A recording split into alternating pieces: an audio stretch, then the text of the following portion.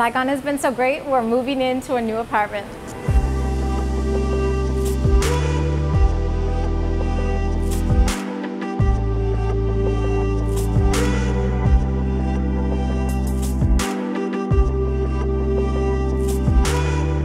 Good morning from Vietnam. I'm in Saigon and you heard me right.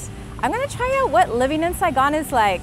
Our first apartment that we were staying in is now fully booked, couldn't extend it. So we're moving into a new apartment, same Airbnb owner. She owns 13 apartments in this complex, which is amazing, fantastic. I love to see women opening up businesses, doing really well. And that's because her Airbnbs are so nice. Amazing beds, which is unheard of in Vietnam. These ones are comfy, just really comfortable place. She really thinks of everything. And this apartment building is amazing. I love the people. It was really the reason I decided to stay here in District 1 instead of moving to one of the less touristy districts.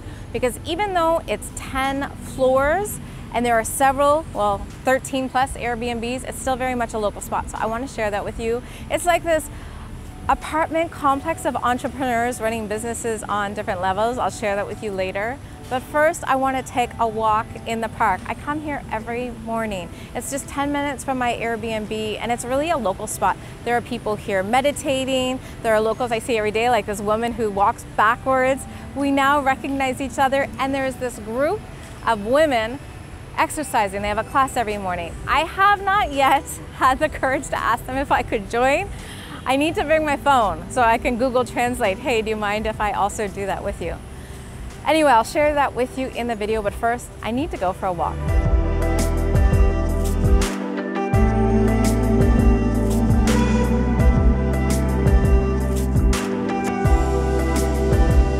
Now, one of the things that I do miss when I travel is actually having some kind of routine. I mean, you would think that people travel to get out of a routine, but actually for me, I do miss a routine, and so being able to walk in the morning, having somewhere to walk is fantastic. Saigon has lots of these green spaces, these parks. It seems like they really prioritize it, and that's really because life is out on the street. And so life begins here at 6 a.m. I would say probably even earlier, but I'm not getting up earlier. I usually wake up with the sun. It's around 5:30, I'm out on the street at 6. That's about the same time I see a lot of other people out on the street. I think for two reasons. One, it's really hot right now, so you gotta get out early in order to beat the heat. And two, a lot of Vietnamese homes and apartments are small, at least in the city. And so people wake up, they get out, they go, they have coffee on the street, they go have breakfast on the street. So you see a lot of people living on the street. And those people that have living rooms, actually the bottom floor of their place will usually have like a garage door that opens up. So you're looking into basically their living room.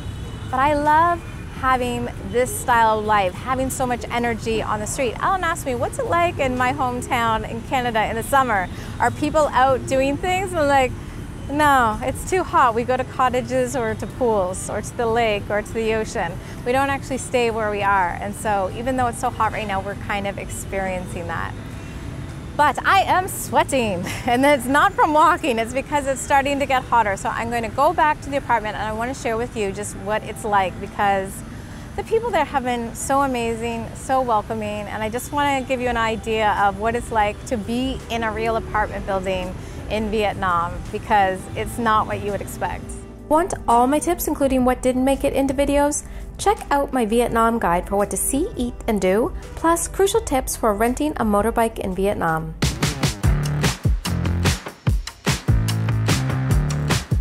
All right, so I have been here long enough that I have learned to cross the street confidently.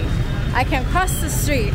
One of the things I realized about crossing the street in Vietnam, which everyone says is terrifying, well, there are a couple of things. One, you cross the street when there's an opening. You just have to do it, even if it says don't walk, don't be a Canadian, just walk. And then the second thing is, if you're on a street where there's no opening, you just have to walk into it. The thing is, nobody is going to hit you. They'll move around you. You just walk slowly, and also you always move forward, never back. That is the rule. So I've learned the local way to walk, to just get out there and figure it out. Because even though there are lights, the truth is they don't pay attention to them either. So they go through lights all the time, they go through stop signs all the time. do not think just because it says go for you on a crosswalk that you can actually go. You have to be aware at all times. Defensive driving, defensive walking. And then we're coming up to a spot. I was actually here last night, so I'll show you some footage from here. You can get a coffee or a tea, sit here for hours. This place is popular all day long. The thing I've realized about Vietnam, water is cheap. Don't worry about getting fresh ice in your drinks. Everyone has their ice delivered. It is purified. There's lots of water places. The trada, or the traditional tea that they give you, often for free. It's also purified. Nobody's gonna give a tourist water if the tourist can't drink it. But also, beer is cheaper than coffee. So Vietnam is the second largest producer of coffee in the world, second to Brazil. And it's high quality, but it's also not cheap, at least here in Saigon. So beer is about, it starts at less than 50 cents. But coffee, if you get it on the street, you might be able to get it for that price. If you want to go to a coffee shop, there's so many fantastic coffee shops here. You're gonna look at $2, $3, $5. Now I wanted to show you my apartment building, and we're gonna enter through here.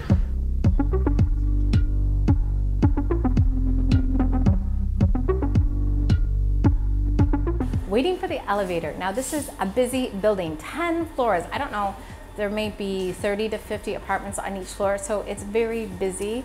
You know, I have been really so surprised at how nice people have been. Not only are we supporting the Airbnb host, but a lot of people have businesses actually in here. So as you walk in, you can see you can rent a motorbike here. There are a number of different shops. There's an antique shop, you can buy drinks, there's a fruit shop, a number of different salons. One of the salons I went to, I got a shampoo blow dry style for $4. If you don't want a blow dry style, I think it's only $2.50. Got my hair colored there. On the 5th floor, Alan has gone for a massage. Same apartment also has laundry service, so we've had our laundry done there a number of times. On the 2nd floor and on the 4th floor, you can get breakfast and lunch. There's a woman who makes iced coffee. We basically, if we need anything done, we just message our Airbnb host and say, who does this in what apartment? How can we support someone else here? And so for that reason, we've gotten to know a lot of people here. There's been a language barrier, but you know, the kindness that they show us despite that, just using Google Translate, has been fantastic. And during rainy season, you really need to know, where should I eat if it's raining? Because you don't want to go outside.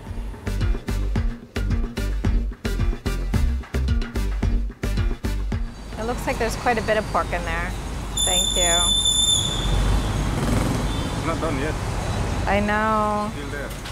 Yeah. I hope you're getting... I'll give you my squid. Getting healthy.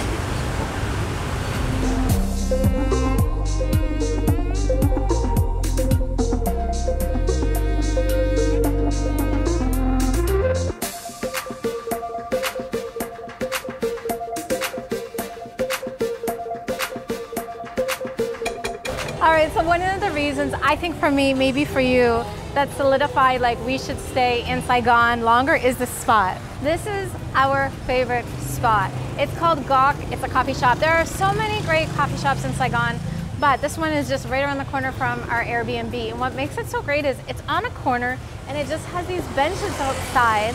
And so you can just sit, drink your coffee and like just watch everyone. And it just definitely feels like a slice of life. Everyone here is local. Gok, I believe, is a franchise or at least it has a number of different locations in Saigon, but every location is different. And so of all of them, this is by far the best. And I think maybe there are only a couple of them, they're not a lot. But also it has my favorite coffee. So coconut coffee. If you've never had Vietnamese coconut coffee, it is amazing. There are two different kinds.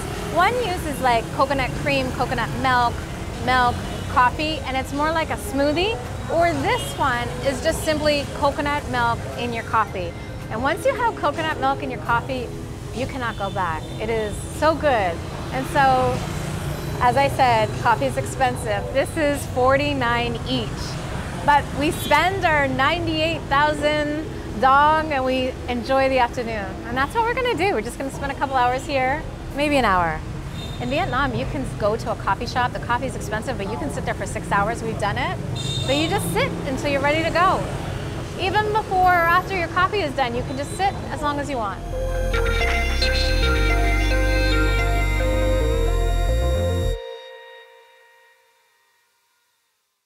Now, I know I went a little bit crazy and showed you this rice porridge with squid and like a blood jello, but I wanted to show you somewhere really nice for lunch.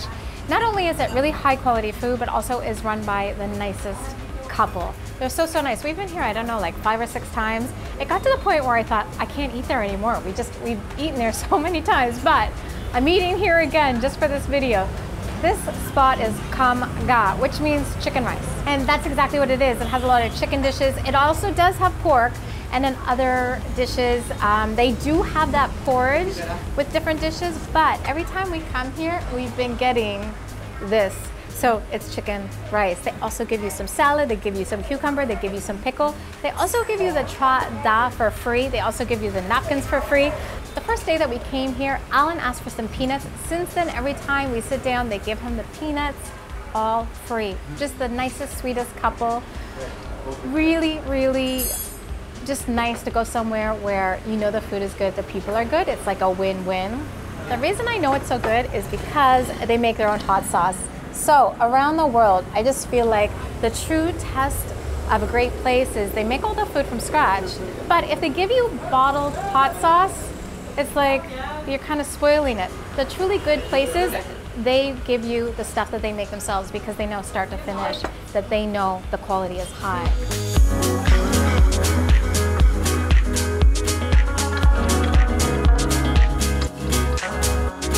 All right, so it turns out this drink is actually seaweed. It's these jelly things are seaweed, and it's mixed with ginger and sugar to make this drink slash dessert.